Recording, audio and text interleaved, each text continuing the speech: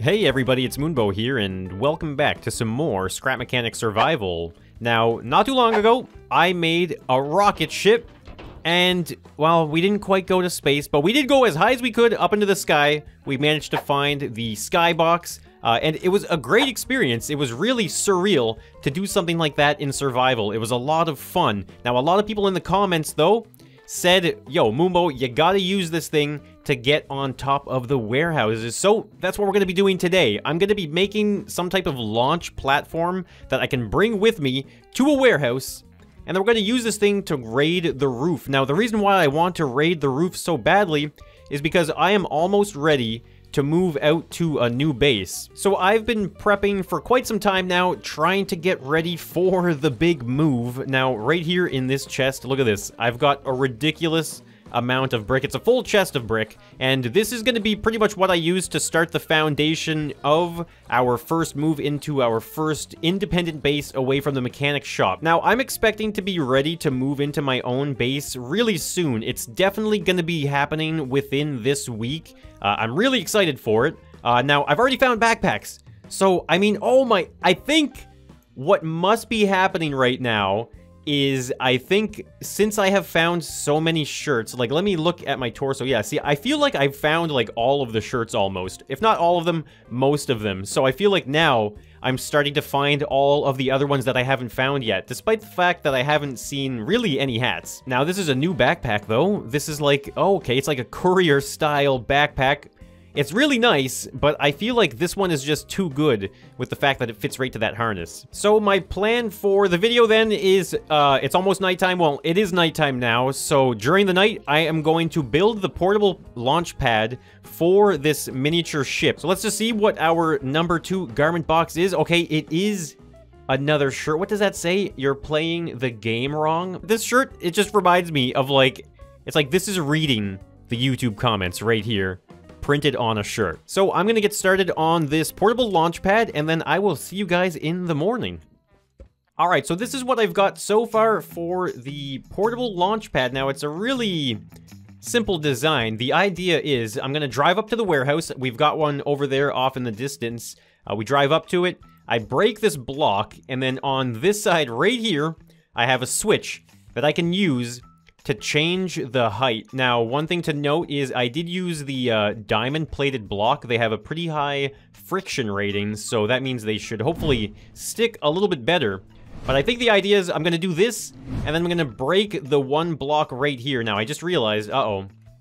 Okay, this is swinging down. Okay, maybe I have to fix a couple things. Now, I realize not only do I need to fix this pipe that's swinging down in the way, but I might need to stop the entire shuttle from slipping downward as well. So I'm going to connect that to a controller. Now, when I'm driving, I'm going to disconnect it, and then once I get here and I'm ready to launch, I'm going to connect it just to make sure it doesn't swing down like that again. Maybe I can do like something like this. Now, things don't connect to thrusters on their sides, it seems like, so this won't have a problem. I could probably even like cover it all the way up so it doesn't even have to drop in. So I'm going to add 1 second layer right here, just like that. Now, I think when I disconnect this, it should just drop down. So I guess this is going to be test number 1 for our portable launch pad. Oh, look at that. That's nice. Oh, I just realized, no, so here's another problem. Now, because I have this here, I bet you when I launch, we're going to rub up against it, and it's going to cause us to flip over. Now, I'm going to do the test here before we go to the warehouse, because, you know, it's the smart thing to do. Okay, so that's our 1 key. Now, let's just try and launch up into the air. Yeah, did you see that? We ended up, like, pivoting over. So I'm going to re-weld this, and I guess I should probably just try it without anything at all. Let's just see what it does. Okay, yeah, see, it dropped. It's starting to slide down. I wonder if, like, is that enough time for me to hop in? I mean, it's still sliding. Okay, now the whole thing is tipping over. Okay, I think what I need to do because of that is I need to, like, extend this section right here just a little bit so that it doesn't pivot down on the wheels. Now, I guess let's try that one more time. All right, set the pistons up. Now, the whole idea for this is that I can change the angle of our launch, right? So when I get to the warehouse, maybe if I want to be a little bit farther away from it, then I can go to this controller here, and I can drop this value down to 3, and then we're gonna get a little bit less of an angle, so we're gonna shoot up straighter into the air. But now we're gonna try another launch test, so let's break the block, let's hop into the seat. Okay, we're slowly sliding, but it's not bad. And now when we launch, see, look, now we get, like, just a really nice, straight, like, direct trajectory with our, like, lateral movement, which is really perfect. Oh, look, I even landed. All right, it is back to the morning. I am ready for launch. Now, I really hope this goes well because, like, I'm not really going there to pick a fight or anything like that.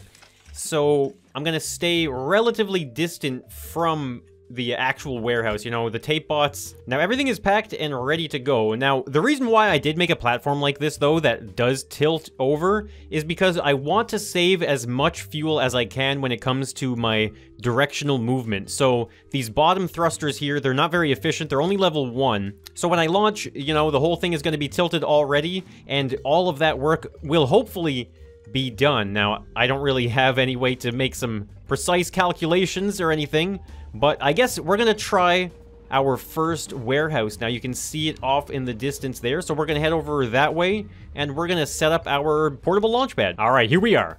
Now the question is, how close do I feel like I should get? Now, I don't think I need to be super close. I'm thinking maybe, like, even just somewhere in this, like, general area should be pretty good. So, here's my plan. I'm gonna back it up. Oh boy. Driving a trailer here. Okay, right about here. We're gonna make sure we're aiming right at it. That's looking really good, isn't it? We've got the straight line going straight to the warehouse. Now we're gonna disconnect. Okay, there we go. Let's just move our vehicle a safe distance away. And so we're gonna turn on our pistons. Okay, it looks like this is actually rolling down the hill, so maybe, okay, it's slowing down, but I'm gonna add stoppers on the wheels just like this. So let's let that settle right there. All right, there we go. I've moved them down to 2. So that's looking pretty good. Now the wheels, they look like they are all rested up against our little chocks right there. So I think we're ready for launch. Where's my entrance? The entrance for the ship right here on this side. All right, break it. Hop in. And first launch. Oh, I didn't put it on the control. Okay, that's okay. We're going. Okay, let's just take it easy now. Just kind of use the thrusters sparingly, because we are going towards the whole warehouse here. It's not super fast. I think I definitely could have changed the angle back to that steeper one. We would have gotten there a lot quicker. But this is working. Wow, this is awesome. Okay, we're not really gonna try and... Well, maybe we can try and land this thing. I'm gonna try and land it. Here we go. Nice and soft right on... Okay, there's a landing pad over there, but I'm gonna pretend that this is also a landing pad. There we go! We're up here! We did it! Oh man, so what do I want? What do I want to take? I know, like, these wedges are pretty awesome, right? Like, I feel like these wedges are a must-have for base building.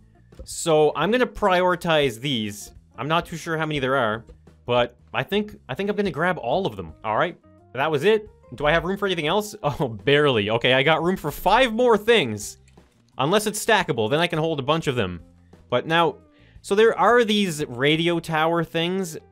I'm debating on, like, taking some of these legs, because it's nice to have, like, one object that is just large like this, and come to realize, I guess there's really not that much up here. Over here on this side, we have support beams, and I think this is like some type of like rusted metal.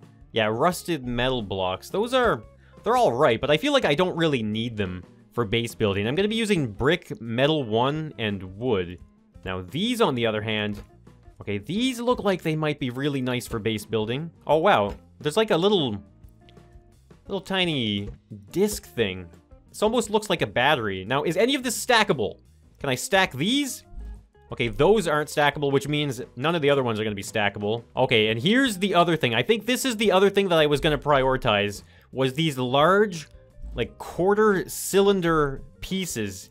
I think these are really, really amazing. So yeah, I'm going to grab these. I'm going to bring them down back to the car because, of course, that's where our chest is.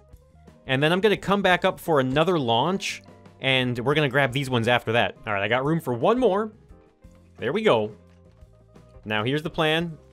I'm going to hop back into this, and we're going to do a drop, and I have a whole bunch of fuel left. That only took 20 fuel. I mean, I guess that is not nearly as high as the skybox, so I guess it does make sense. Now, the plan is we're going to go back to the chest, drop everything off. So, I need to make sure that I just press the right button to send us off in that direction. Okay, it looks like it's going to be 4 this time. Okay, here we go. Launching back to our chest. Pivot. Okay, now take it easy. Uh-oh. Pivot back a bit. Oh, no, wait, this is really good. We're, like, basically going sideways. Oh, my. Oh, boy. Oh, boy. No, okay, I thought I was gonna land it for a second, but yeah, a little bit of a crash landing here. That's perfect, though. That is so good. So we just grabbed so many things from the top of that warehouse. Let's put all of these ramp pieces right here. I guess I have room for a few things right here, and then as much as I can fit in my inventory. So we're gonna go up for launch number 2. I guess I need this. Now, launch number 2, I think we learned something from our first launch. That first one, I think we didn't angle this enough. It took too long to get there. So let's set these up to, you know what? Let's go to 4. Let's just see what happens. All right, so it is now welded. This looks like a much better launch angle. Everything is empty in my inventory. So here we go. Launch number 2 to the warehouse. Let me see where I'm going here, actually. Okay, I'm going into the seat right there. Okay. Wait, hold on. I don't want to mess this up. What's the button I have to press to fix this? Okay, 3 is the button I have to press. I need to remember, 3. 3 to fix it. Here we go. It's going to move a lot faster this time, too. So, jump in, launch. It's looking really good now. Much better launch angle. Way better. And that was 4. And that was like almost like a 45-degree angle launch. There we go. And... uh-oh. Perfect landing? Now, this is why I came up here, though. I want these final cylinder pieces. Whoops, I didn't mean to drop that down. Hopefully I can just grab all of these. Now, these have a top on them as well. Look at that giant top. Do I even want this? Like, what would I even do with this giant dome? I mean, it is pretty cool. Maybe it's something I might come back for. I might as well actually just grab the rest of these quarter pieces here, and then we'll just kind of see what we got at the end of it. Oh, okay. Looks like I'm full up. That's not too bad, though. That is a ridiculous amount of these. As for this, I think what I'm going to do is I am going to weld this back to something, anything, just like that. And I think those are ground structures as well. Okay, so everything is stuck to the ground now. But I feel like that's a pretty good haul. Now let's bring this payload back to our vehicle. This time, I do want to try and land. I think it would be absolutely awesome if I can land this thing. Now, what's the button? The magic button is 1. Okay, the magic button this time is 2. So here we go. Time to return all of these parts. Uh-oh. Okay, this one is angling in a weird way. Can I fix it? I can. Just like this. Okay, now we're facing in the right way. There's our vehicle. Okay, I don't think I'm gonna have time to fix this.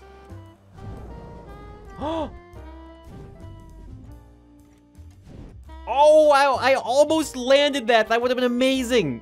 Okay. I didn't land it, but wow. What a recovery right at the end there.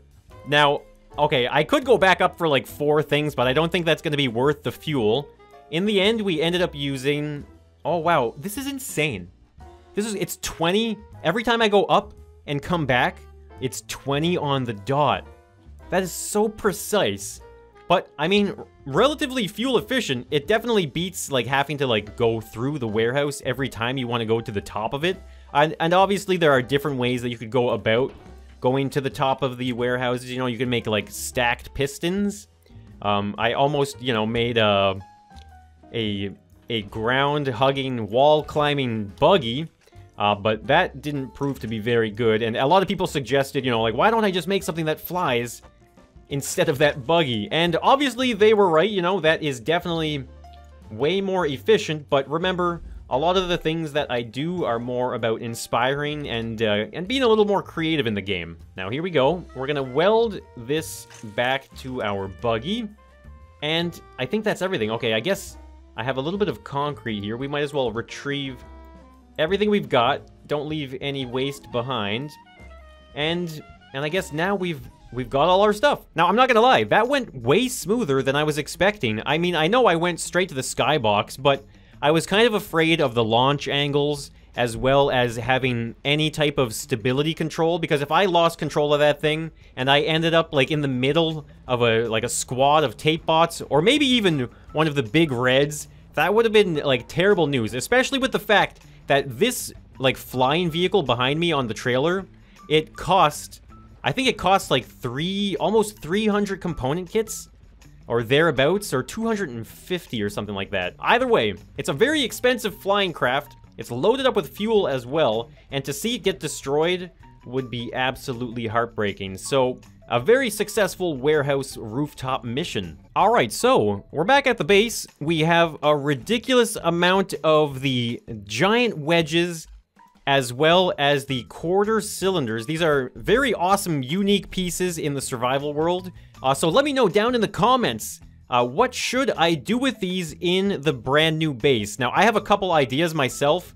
My ideas was I was going to use this ramp maybe on pistons or something, and use it as like a drawbridge style access point into my base. Now, I already know how my base design is going to look, and I can see the application there, but if you have any other ideas, then let me know as well, because I have a ridiculous amount of them. I feel like this might be more than enough for what I might try and do. Now, this one, the only thing I can think of doing with it is turning it into, like, different types of, I don't even know what I would call it, like, defense turrets or defense towers, maybe? So I would use either, like, 3 of them like this, or maybe even all 4 of them, and turn them into, like, some type of, like, firing post or something like that. I don't know. But like I said, let me know down in the comments if you have any other ideas for these really cool pieces. But guys, that is going to be the video for today. Thank you so much for tuning in. I really do appreciate all your guys' suggestions, you know, and being able to take this up on the warehouse. That was a great idea. We have so many new parts now, and I feel like I am more ready for the base move than I ever have been. So if you guys did enjoy the video though, then let me know by hitting that like button, and if you guys want to tune in for some more Endless Scrap Mechanic, then be sure to subscribe to the channel, maybe even turn on some notifications, so you get the latest and the craziest coming from me in Scrap Mechanic. So guys, thanks for watching, and I will see you in the next one, so bye for now.